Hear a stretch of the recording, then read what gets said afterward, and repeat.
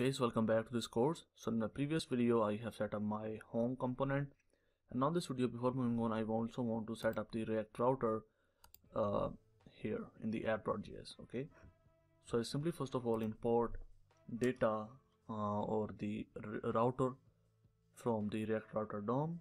So I simply type here import.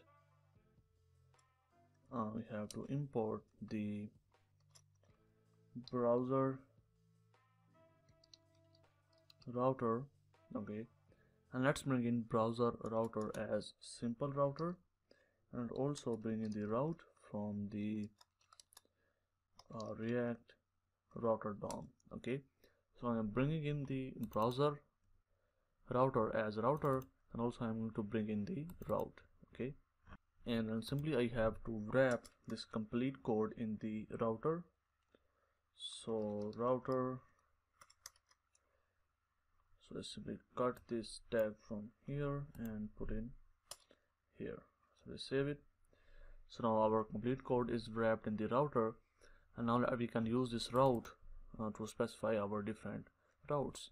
So let's first of all define, we definitely don't have to specify the header and footer route, we only have to specify the home route. Okay, so what I do is I can simply put in here route, then you have to specify the path. So definitely the path for home will be slash. Okay,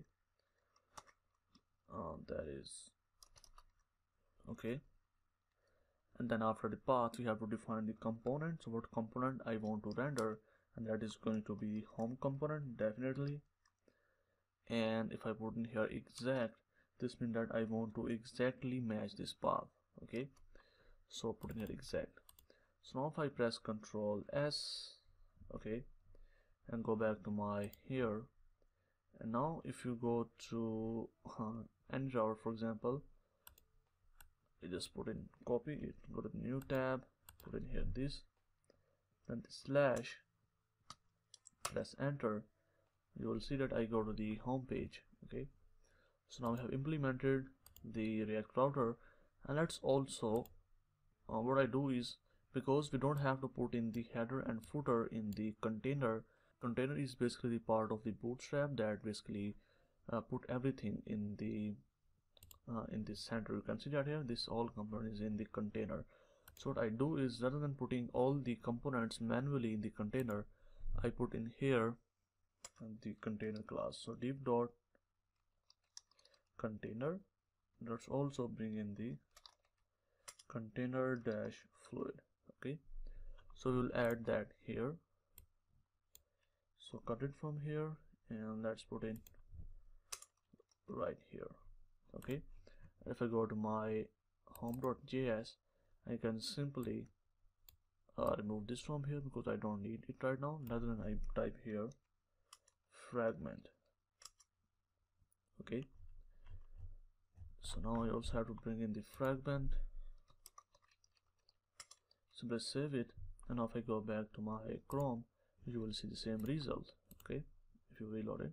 Okay, so good, now we are done with our route. So we have set up our React router DOM. We are now going to our specific routes here, and when we move on, we will define our routes one by one in the app.js.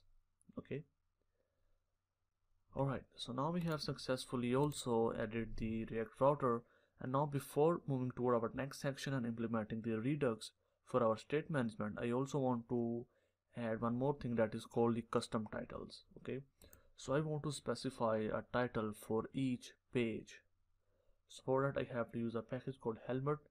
So if you know, remember, we have also installed the package here that is called React Helmet.